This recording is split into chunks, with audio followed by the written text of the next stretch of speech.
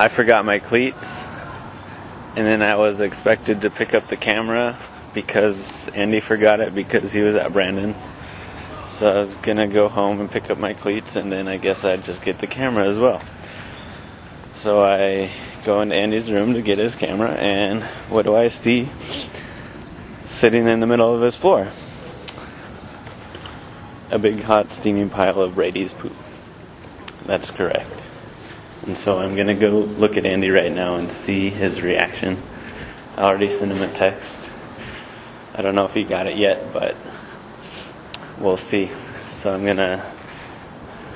let's see what he says after he finds out that Brady took a little toozy in the middle of his room. Nice, fresh, squishy one. He's over here playing catch.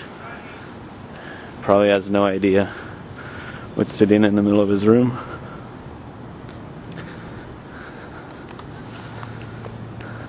Brady Quinn named him after his favorite football player of Notre Dame. Decided to betray him last night at some point.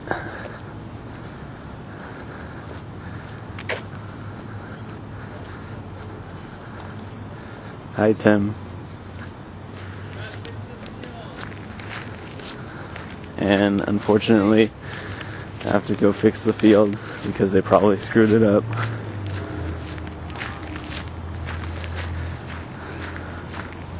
This is gonna be a good video. I can feel it. There's Andy smacking that. Andy! Do you check your phone? Go ahead and check it right now. Yeah.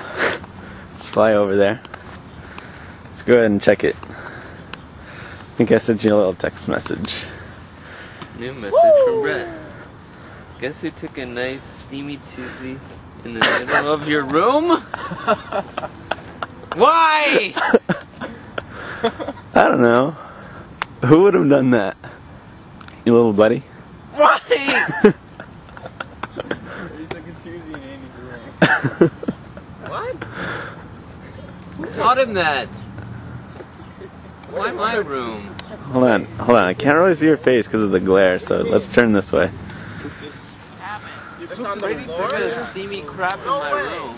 I thought you said Brett crap in your room. I thought you meant Brett. That's what I thought too. I'm like, why would Brett do that? So then Andy's like, who taught him that? I thought Brett took a crap. Did Robin clean it yet? Robin's not here. Who is? Like Alyssa. You just left it there? But I don't think she knows about it because she's still sleeping. I like Chad Johnson. Why don't you guys take the dog outside? I worked all night. You didn't think he might need to use the bathroom? I wasn't the last one home.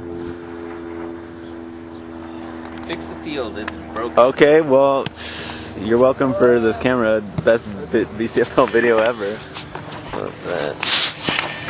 Alright. Okay, Andy boys.